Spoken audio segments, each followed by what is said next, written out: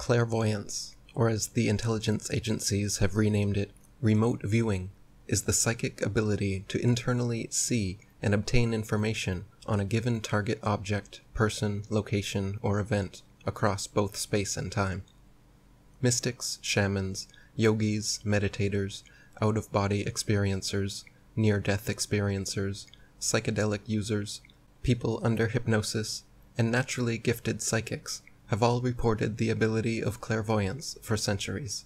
More recently, however, experiments performed by the CIA, U.S. Army, SRI, and PEAR laboratories suggest that given proper training, everyone is capable of cultivating this skill of inner vision.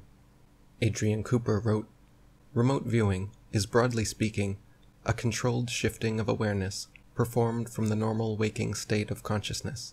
Humans are all part of a collective mind existing beyond the limitations of physical space and time. Anyone who is focused into this dimension, plane, or state, which is a level of energy or vibration, either permanently or temporarily, can potentially project their consciousness anywhere within time or space in an instant.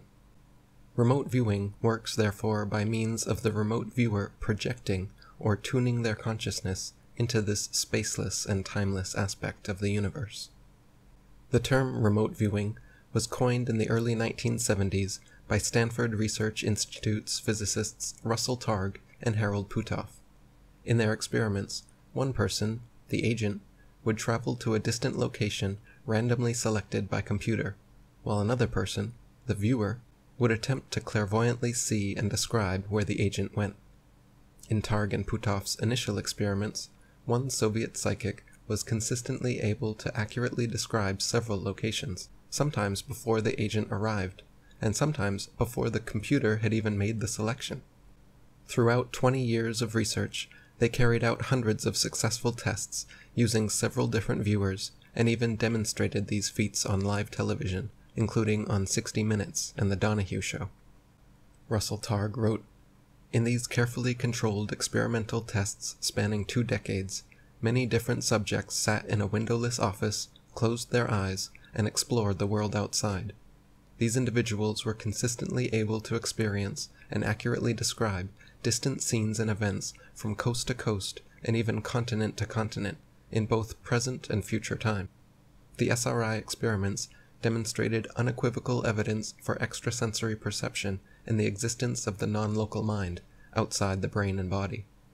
The ability of human awareness to make remarkable connections apparently transcends the conventional limitations of time and space." One day in 1973, Targ and Puthoff were contacted by Burbank, California Police Commissioner Pat Price, who had been closely following their work and wanted to help. Price said that he had been practicing clairvoyance for years and successfully using it in his police work to catch criminals. Whenever dispatch reported a crime, he would sit in his office, close his eyes, and psychically scan the city looking for someone matching the description. Once he pinpointed their location in his mind's eye, he would send out a car to check, and actually succeeded in catching several criminals this way. For Price's first informal experiment at SRI, Targ had him remotely view Puthoff, who was on vacation. Sitting together in the Stanford lab each day, using Puthoff as the unwitting agent, Price described what he saw, recounting scenes of churches, market squares, and volcanic mountains, all very characteristic of Central America. When Puthoff returned, he confirmed that his holiday was in Costa Rica, and he had indeed visited churches, markets, and mountains on the very days that Price remotely viewed them. Lynn McTaggart wrote, "Price took over as chief remote viewer. Hal and Russ underwent 9 trials with him, following their usual double-blind protocol of sealed target spots near Palo Alto, Hoover Tower, a nature preserve, a radio telescope, a marina, a toll plaza, a drive-in movie theater, an arts and crafts plaza, a Catholic church, and a swimming pool complex. Independent judges concluded that Price had scored 7 hits out of the 9. In some cases, like the Hoover Tower, Price even recognized it and correctly identified it by name. Price was noted for his incredible accuracy. Through SRI, the CIA got wind of Price's skills and initiated the now declassified projects Grill Flame and Scanate in an attempt to clairvoyantly spy on sensitive targets. Price was given nothing but the latitude and longitude of a remote location and asked to describe all details that he could see. With unwavering confidence, Pat polished his glasses, sat back in his chair, closed his eyes, and began recounting what he saw. It was a military airfield, with a few buildings scattered around. There was a large 8-wheeled gantry set upon tracks, a big cluster of compressed gas cylinders at one end, and inside the buildings were masses of steel gores. Price then opened his eyes and drew pictures of the building layout, the cylinders, the gantry, and gores. When the results came back from CIA spy satellites and ground intel, it turned out that the target site was indeed a Soviet military airfield and nuclear testing area in Semipalatinsk, Kazakhstan. The building layout, cylinders, 8-wheeled gantry, and even the steel gores inside were all confirmed to be just as Price described. Sadly, Pat Price died in 1975, but Targ and Puthoff continued their remote viewing projects, and in 1978 met someone they later described as the greatest natural psychic ever to walk into our laboratory. U.S. Army Special Projects Intelligence Officer Joe McMoneagle. A highly decorated and esteemed soldier, Joe McMoneagle had survived a near-death experience and had many out-of-body experiences, which piqued his interest in remote viewing. He said the experience of leaving and looking down on his own body started him on a psychic journey and forever changed his metaphysics. For his first experiment at SRI, Joe was told only that he would be viewing a technological target within 100 miles of the San Francisco Bay Area, which is full of possible technological locations, such as military bases, airports, factories, power plants, cell towers, linear accelerators, radar installations, and radio telescopes. The actual target was the Lawrence Livermore Laboratory, the famous hydrogen bomb research facility directed by Edward Teller. Without hesitation, Joe picked up his pencil and began drawing what he saw in his mind's eye. The multi-purpose laboratory complex, segmented one-story buildings nearby, the 6-story administration building, a T-shaped building, a cylindrical roofed building, and a large parking lot. When Joe's drawing was finished, it was independently deemed as 85% accurate. Dean Radin wrote, Joseph McMoneagle, remote viewer number 1 in the U.S. Army's formerly top-secret project codenamed Grill Flame, Stargate, and other exotic names. McMoneagle has been repeatedly tested in numerous double-blind laboratory experiments and has been shown to have an ability to describe objects and events at a distance and in the future, sometimes in spectacular detail. In one experiment, all that McMoneagle knew was that a person he hadn't met before would be visiting a technological target at a certain time, somewhere that could be reached within an hour's drive around Silicon Valley in Northern California. The number and range of possible technological targets that one can get to in a short drive around Silicon Valley is gigantic. As it turned out, the target that the person arrived at was a particle beam accelerator, and that's what McMoneagle drew.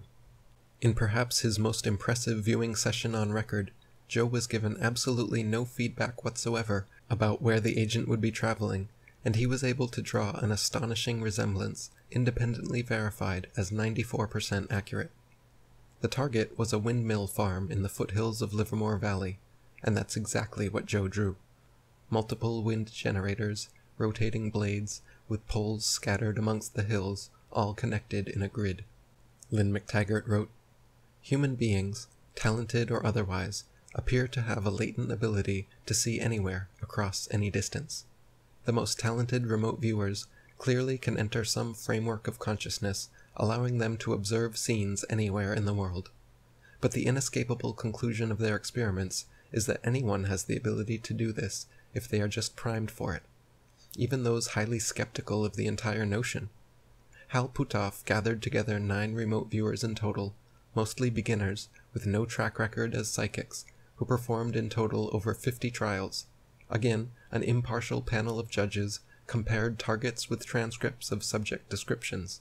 The descriptions may have contained some inaccuracies, but they were detailed and accurate enough to enable the judges to directly match description with target roughly half the time, a highly significant result.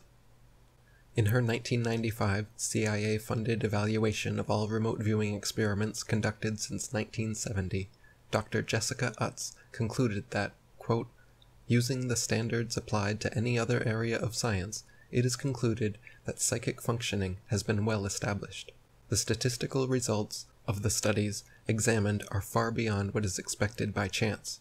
Arguments that these results could be due to methodological flaws in the experiments are soundly refuted. Effects of similar magnitude to those found in government-sponsored research at SRI and SAIC have been replicated at a number of laboratories across the world. Such consistency cannot readily be explained by claims of flaws or fraud. In addition to SRI's studies, Princeton University's Engineering Anomalies Research Laboratory also conducted 25 years of remote viewing research with 653 trials involving 72 participants. Headed up by Dean of Engineering Robert John and psychologist Brenda Dunn, in a 2003 meta-analysis, they summarized their findings regarding the evidence for remote viewing. Their overall assessment showed with odds against chance of 33 million to 1, the results were definitely not due to luck or coincidence. John and Dunn concluded, quote, the overall results of these analyses leave little doubt, by any criterion, that the data contain considerably more information about the designated targets than can be attributed to chance guessing. Dean Radin wrote, in the 1980s, I worked on a top-secret psi research program for the U.S. government, now declassified. At the first research briefing I attended, I was shown examples of high-quality remote viewing obtained under exceptionally well-controlled circumstances. I asked in amazement, why is psi still considered controversial by the scientific mainstream? Why not just conduct an experiment of 20 or 30 trials with this type of remote viewing skill? That ought to convince anyone that psi is real. The answer, explained to me patiently by physicist Ed May, was simple. He said, you're making the rational man mistake. He meant that we usually assume science is a rational process, but it's not. The technical term for one form of this irrational phenomenon is the confirmation bias. This psychological quirk causes evidence supporting your beliefs to be perceived as plausible, and evidence challenging your beliefs to be perceived as implausible. Studies in social psychology have repeatedly demonstrated that journal reviewers invariably judge articles being submitted for publication according to their prior beliefs. Those who agree with the hypothesis tend to judge a paper reporting positive results as an excellent piece of work, and those who disagree judge the very same paper as a flawed failure. The former referees recommend publication, and the latter don't. The final decision is left up to the editor.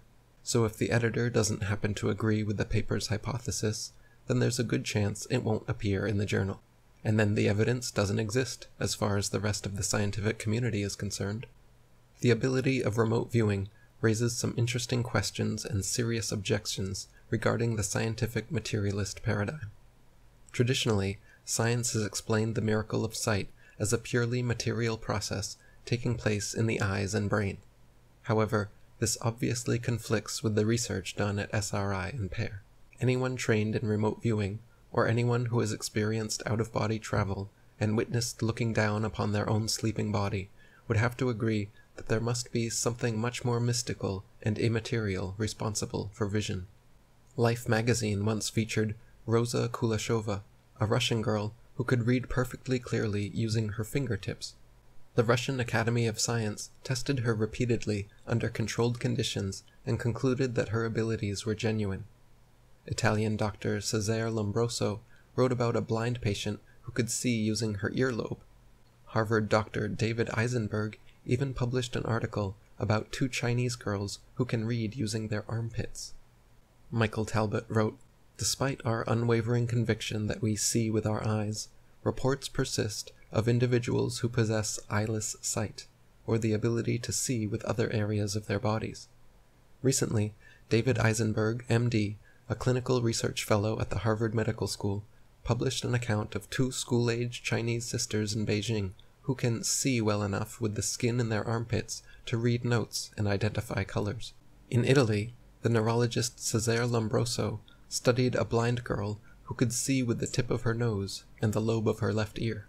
In the 1960s, the prestigious Soviet Academy of Science investigated a Russian peasant woman named Rosa Kuleshova who could see photographs and read newspapers with the tips of her fingers, and pronounced her abilities genuine. Now, because every part of a hologram contains the whole, every part of the body, the hand, toe, knee, has the ability to pass frequency patterns to the brain, which it transforms into holograms that we can see. This means that people really do have eyes in their backsides.